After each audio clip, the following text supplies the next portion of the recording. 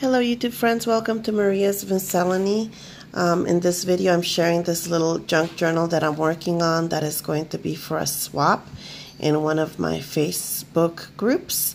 I don't think the person that I'm going to send it to will watch this because I'm not going to post it on that group. But you know, if you do watch it, then I hope you like it. So this is a little junk journal that is made out of all junk mail envelopes. The cover is a larger envelope, which I just covered and I cut the ends off. I covered it in this. Actually, you can see through the fabric there, some of the writing on the envelope. But this was a piece of sample fabric that I had. I put a little bit of lace there. Okay. I did cover it with some scrapbooking paper on the inside. I just really liked this this scrapbooking paper. Then what I did is I put the envelopes in kind of staggered, some near the bottom and some near the top, because they're the thinner envelopes. So, well, I'll show you as I go along.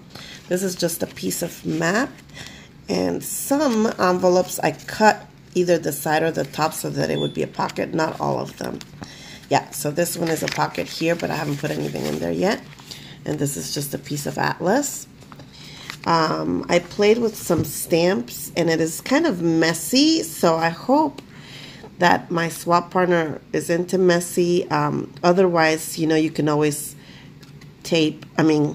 glue or cover this with paper or whatever you want, I did use this. This is actually some Mary Engelbreit scrapbooking paper that I had a little tiny pad of. And I tried distressing the edges, but again, I'm pretty new to doing this, so I don't know. Sometimes it just doesn't look as neat as I would like it to. But then again, it's a junk journal, so I thought, well, maybe it's good that it's messy. So I don't know. Please tell me what you think.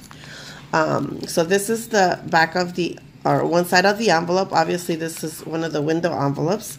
I just put some washi tape in here. And inside, I put this piece of, does anybody recognize what this is?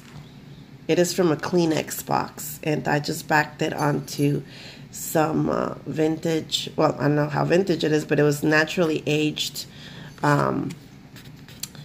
graph paper. So I just put that in that pocket. And I have one hand, so I'll put it back later. I haven't done anything to this page other than stamp on it. I wanted to cover that envelope part, but I kind of like the stamping. So I'm not sure. I might just leave it alone or maybe put a little washi over that. I'm not sure. I guess I stamped before I really thought it through. So there's that envelope. I haven't done anything to it here yet. I'll probably cover that with some scrapbooking paper or matte paper or music paper or whatever I come across. This I cut with an edger, an edge punch that I have. So it did open up the envelope here. So I'll need to put something in here. I haven't decided what yet. I probably won't do much to the page here because I just added this cute little, I guess it's like a mini cluster. It's just a little piece of lace that was kind of a snippet, a heart punch, and a little gem. And again, some of the ink that I was inking with. See, my fingers have glue and ink all over them, which is probably, I should probably wash them before I do anything else. But anyway, here we go. Okay, that page I kind of like plain. However, now that I look closer to it, it does have some of that roughness from the envelope. I guess that where it was opened and glued back together. So I will probably glue something over that or some washi or something. I haven't done anything to this part of the envelope yet. This I glued some map, and it looks like I think I just used glue sticks, so I might have to run some Fabri-Tac on the seam part of it. And I didn't even put it all the way to the end because I think to add some either lace or washi to that. Again, this is in progress. I'm not done yet, so I got to do something to that page. Here is a piece of map that I put here. And again, all my, edges here, I'm going to need to go back and maybe use fabric tack, because I think I used just glue stick on there. But this is a pocket right here because the envelope was too long this way, so I just folded it over and glued it. And so I'll be able to put something else in there. Here is a little flag paper clip. This is one of the first few that I've made. I just, you know, again, like I said, I'm pretty new. I haven't done a lot. But I used this paper clip to just attach this piece of note paper to this part of the envelope, which I haven't done anything to. So I don't know. I might just leave it like that for my for the recipient to, you know, do whatever she wants to with it. Let me know if you think that's a cop-out. I don't know. You know, I could definitely cover it more permanently. Haven't done anything to this envelope yet, but it was a Progressive tried to sell us their insurance. But I kind of liked the little picture there. And I don't know if I'll do anything here. This, again, I'm going to glue so that this will be a pocket. And I'll probably cut the top so I could, you know, stick something that'll show through there. This I had actually written on. I'm going to cover that with paper. And I believe it is already cut to be a pocket on this side. Yep. So it's open there. Haven't done anything to this yet. Again, this was folded over on this side to create a pocket here. But then I cut a little piece of note paper. I think this was a pad from like a medicine company or something, and which I used elsewhere. This was a little piece of it. I just put it here for some journaling or what have you. This is just washi tape. That's washi tape. And on this side is the window envelope part. And in here, I just threw in a piece of dictionary page and some die cuts of leaves, of fall leaves. That I am, not die cuts, these are punches. I bought this punch at Joann's not too long ago. And I just took some paper that I thought was pretty and punched some leaves out. And I'm including those in there. And I'll put those back later. Here, some washi. This is that other piece of that medical. See, it's some sort of medicine notepad. So I just took a piece of it and folded it in half, just so that it'll fit in here. And that other little strip is what I glued to the other part. Okay, I'll have to put that back in. I have one hand. I don't know why I didn't set up my tripod. I'm not feeling well today, so I'm not thinking all that straight. That's just a little sticker.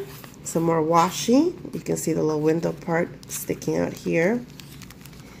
This was another piece of note paper, or a little notepad. And this envelope is open on this side. And here's another tissue paper box. This looked like the water drops. I think it's really cool, and I just backed it with the graph paper. This was another pad. I've got a whole bunch of these little pad sheets of pad paper from either, like, I think this was from St. Jude. It had St. Jude up on top, and I just cut that part off and kept the little grass at the bottom. And this is a pocket on the top, which I don't have anything in right now. On the back is a piece of dictionary page. And this is the back cover. And the back cover, what I did is I glued an envelope, just a long envelope, I guess a number 10 or so, this way. And it's closed. You know, I guess I could have opened it here to have an extra pocket, but I didn't. I just closed it. Ooh, I guess I could still do that. I could just snip it through, and then that could be an extra pocket there. I might do that. But this part is map, and then I just glued it on 3 sides, so there's a pocket here. And then I glued the envelope to the back cover on 3 sides, so it's a pocket. And then I just edged this pretty piece of scrapbooking paper that was left over from another project, and I just love it because of the gold there. And I just stuck it back there. Oh, let's take it out again. Okay. And then here I just put another piece of dictionary page all along. And that's it. that's it, and that's the back. I did not leave this one open for another pocket like I did in the front. I figured this back here was enough. So that is the back. Originally, I had tied a rubber band to this. Those colorful Dollar Tree rubber bands are actually very sturdy, and I had put it around here, but then I didn't, once I put the lace, I didn't like how it kind of, you know, I just didn't like how it looked. So I'm going to need to think of another closure. I might either tie a piece of lace to this, or maybe have it tie this way somehow with a band. I haven't decided yet.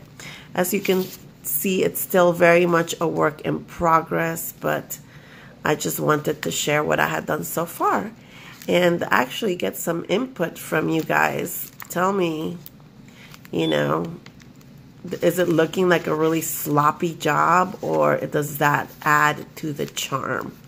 I don't know.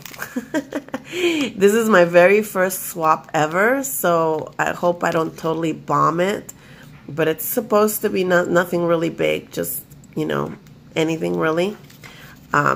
With the theme, and the theme is just leaves. As long as there's a leaf in it, it could be anything. So I thought that, you know, it was nice to just do something simple. All right, and then it's turning out to be not as simple as I thought. So I'd really appreciate your input. If you have some suggestions for me or comments or whatever, really appreciate it. If you just happened upon my video and are not yet subscribed, I would really appreciate it if you would subscribe and leave me a comment and let me know you've joined me. Okay, well, thank you once again for joining me, and I hope you have a very blessed day. Bye-bye.